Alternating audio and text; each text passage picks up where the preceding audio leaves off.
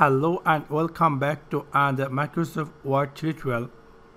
In this tutorial, I am going to share with you how to open Word document in a browser. So let's take a look how to do that.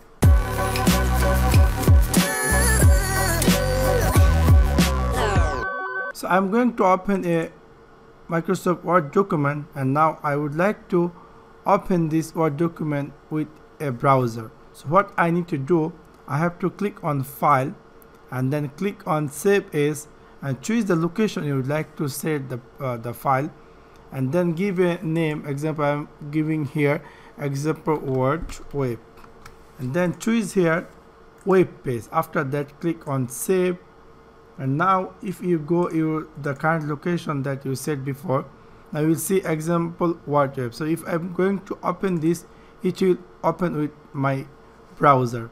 So this is how you can open Word document with a browser. Thanks for watching my video. See you next one. Peace.